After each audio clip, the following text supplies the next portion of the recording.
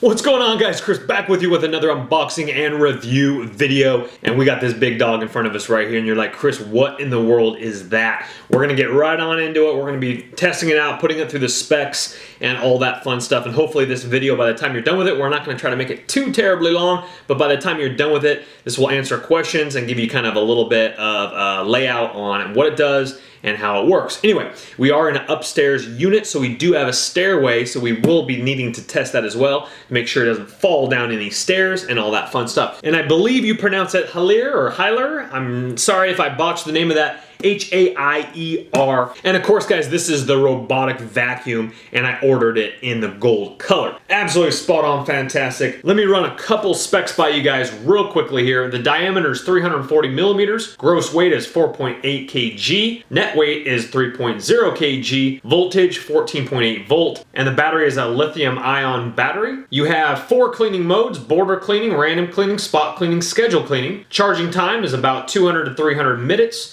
Cleaning time is about 100 minutes. So we'll get into some more specs here in just a second. Let's go ahead and open on this box on up, and let's get this guy on out of here. All right, guys, it does come with this nice box here. Let's go ahead and cut through the safety seal, meaning that it has been inspected and passes the test here. And let's go ahead and open it on up and show you guys all the accessories and, of course, examples. I'm gonna have to stand up for this one, guys. Right off the top here, we have a nice instruction manual here that is nicely sealed there. We're just gonna start putting some stuff off to the side here. We have our remote control. Let's see here quickly if there's any batteries in it. It's gonna take 2 AAA batteries in the back of that remote control. We're not sure if they have batteries in here or not yet. As you remove the first piece of styrofoam, you're gonna have the mop. Very cool, the mop is right on top. One side is white, one side is blue. Stick that out of the way real quickly.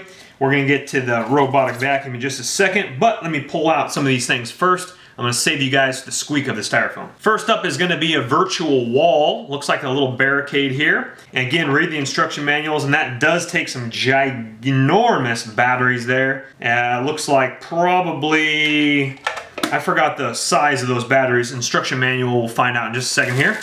On this side, we got a nice little charging cable, probably for our charging port. Let's go ahead and lift out the vacuum now, because we need to get out the charging port as well. Underneath the vacuum, we have a nice little brush to get in there and clean it. A little pokey on end on that side. We got another little brush here, and then we have another little brush here as well, a little sweeper. And then, of course, we have the robotic vacuum right here. So we do have already a mop on this side that's already attached to it. Of course, our wheels, our little sweepers there, our front wheel that goes around right here, and all that fun stuff. Don't you worry about that. We'll get some close-up shots and take it for a little test spin right here. We do have our on and off button right here, or if you don't want to use the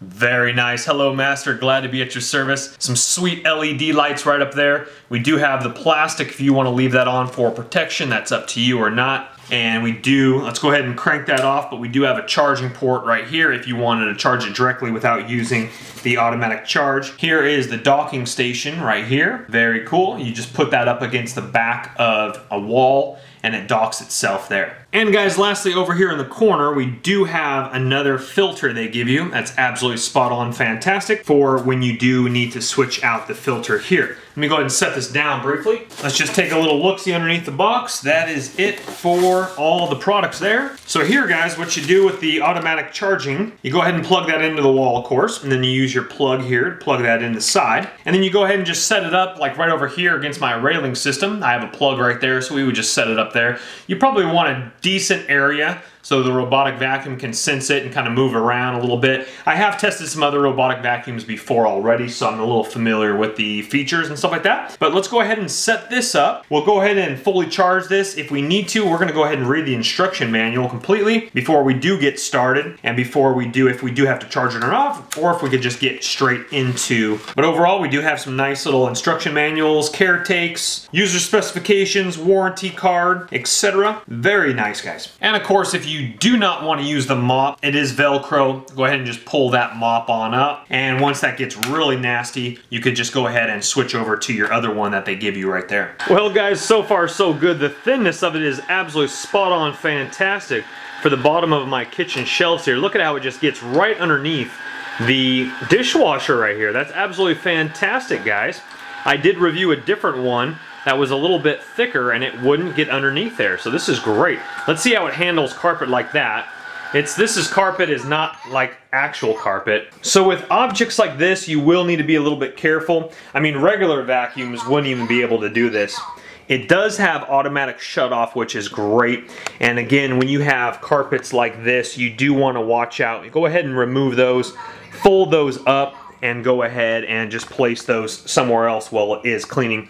Because again, this is just thin IKEA type of a little mat here. Now if it was really heavy, really thick, it probably could do it just fine, but it will try to suck up the little thinness of that. So let's go ahead and remove this. Wheels off the ground. Need your help. Okay, so it even talks to you. It says, hey, we need your help. So what we're gonna do here is it's probably sucked it up there. So Need your help. there we go, we removed it off there. And then let's go ahead and hit clean one more time there. All right, so we put it back in order here. The wrench is off. We hit clean one time, the wrench little button came off. Let's go ahead and hit that one more time. And let's go ahead and roll this guy up here. We'll get that out of the way. But let's see how it handles the water jug here, or even my foot. Very nice. I'm talking a very small, very subtle bump, not much at all, but I am curious to see if it tries to knock over like a camera tripod or something like that. As we can see it coming over here to the trash can. I'm getting all crazy over here. I love it, guys. Let's go ahead and watch her work here. And with robotic vacuums, you definitely want to name your robot vacuum as well. So I'm going to name her Goldilocks because she's gold. And she has like the little sweeper things are kind of like locks. So her name's going to be Goldilocks and she's going to be my assistant. Let's go ahead and move this over here real quick before she does get stuck again. But spot on fantastic. We'll let her run for about maybe 30 minutes or so. I got this thing going for me here. It didn't even fall down the stairs, going in between my tripod. So when it's charging, you see little lines here. The battery, I actually wore the battery out completely. I plugged it in and it starts with 1 bar, then it goes to 2 bars, now it's at 3 bars. After 4 bars, it's probably fully charged, but it might stay solid, not exactly sure. Then you're back up and running. And when it's full, it says full right on the little display there. That's absolutely fantastic. Let's go ahead and give it another clean.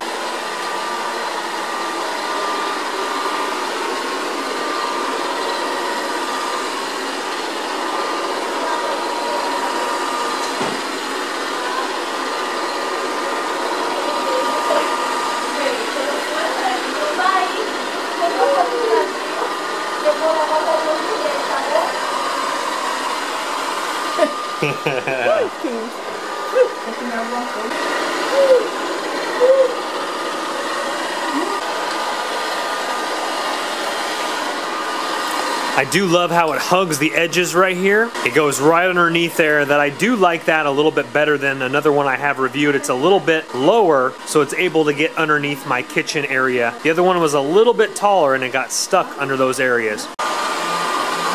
Now sometimes it does have problems underneath the refrigerator, let's say, but it does have a nice little where it kind of backs itself out. Now if it does get stuck, which most likely it will right now, it will turn off, but sometimes, oh, very nice. It was able to get out all by itself. Very, very nice. Now I know some people say that it's a little bit loud, but honestly I think it's actually very quiet. It doesn't make very much noise. I mean, it does make noise obviously, as you can hear it, but this makes a lot less noise than a normal vacuum. Here it is 9:18 at night and I'm not worried about any of my neighbors hearing this thing because it literally sounds like, you know, maybe like a fan running, you know, in the background. It would be an audible noise, like white noise in the background. I don't think it's very loud at all. Let's go ahead and see if it can do it double time on the refrigerator again, as it's literally underneath there. That's very nice. So that broom is actually getting underneath the fridge, sweeping it into the robot. That's absolutely fantastic, guys. Okay, comes out again. Very nice. I have noticed that it works a lot better on a high charge. Maybe it just has more power to be able to move it around. But again, the other one I reviewed was higher. It got stuck underneath that. this model is definitely better, as it can just work its way around. That's absolutely spot on fantastic, guys. And remember, when you do have your remote control, you can go ahead and stop it if you want. So we'll go ahead and cut it right now.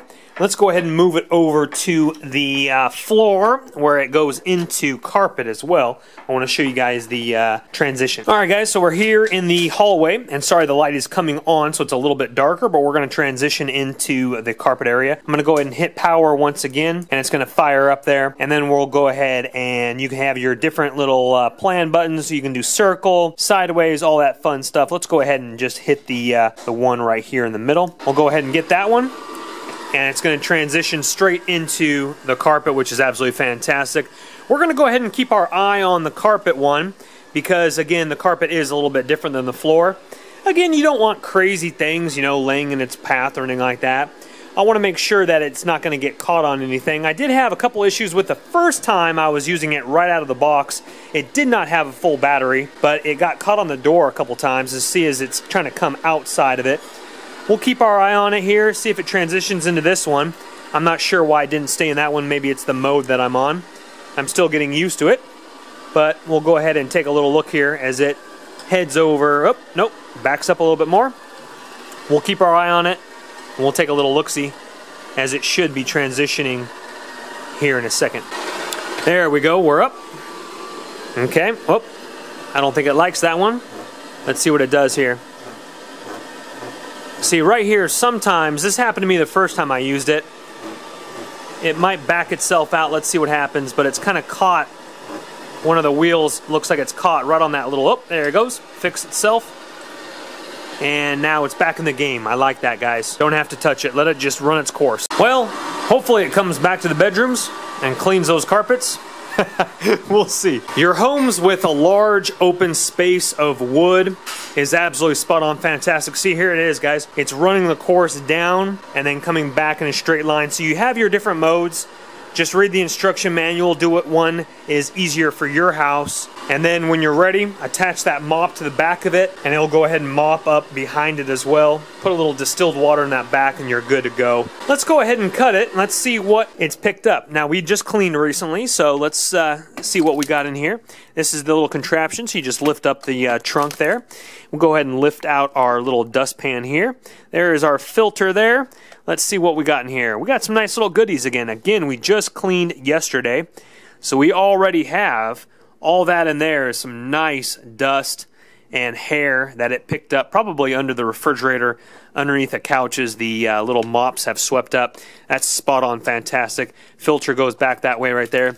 Go ahead and shut up that trap door, fire it back up and get it going, guys. Overall, a solid device, and I'm very happy about it. Again, I did experience a couple times it did flap up against the side of the door here, but again, that was because I literally took it right out of the box, and it seems to be doing a lot better on a full charge. So you might want it. It just probably has extra power that it's able to boost and get itself unstuck in certain situations. All right, guys, let's test what we're going to do here is we're going to try the home button as it returns back to its loading dock all by itself. Now, remember, this is pretty light. It will knock it over. You will need to use the double sticky tape on there, so plant it where you find appropriately. I haven't found that quite that place yet in my house, so I'm going to go ahead and hold it down with my foot and let it run its course here. So we're going to go ahead and number one, power it on with the remote control. You can do that, vice versa. Now we're going to go ahead and hit the home button, and let's go ahead and have it dock right over here. You do want a little bit of space so that it can dock, and as it's trying to find its way back home, and then again making sure it's flat on the ground, and it should lock right on. There we go right there. Let's see what happens. Oh, didn't like that one. Maybe because my foot was on it. Maybe not. I'm not sure why. Let's go ahead and watch it again. Let me try my foot behind it here, see if that messed up the sensor. There we go. It must have, my foot must have been on the sensor there, so I moved it to the back instead of on the top. Again, use your double sticky tape, and now it's charging, ladies and gentlemen. spot on fantastic. But again, guys, look in the description box below this video, and you're going to find a link to this where you can read more about it, check out what other people are thinking about it, etc. Comes in different colors, but overall, guys, spot on fantastic, and it's very budget friendly as well for a robotic vacuum, especially this day and age with some of the prices these days. Thanks so much for watching, and I'll see you guys on the next review. And make sure you're subscribed so you're always up to date with the next things I'm reviewing. Take care, guys.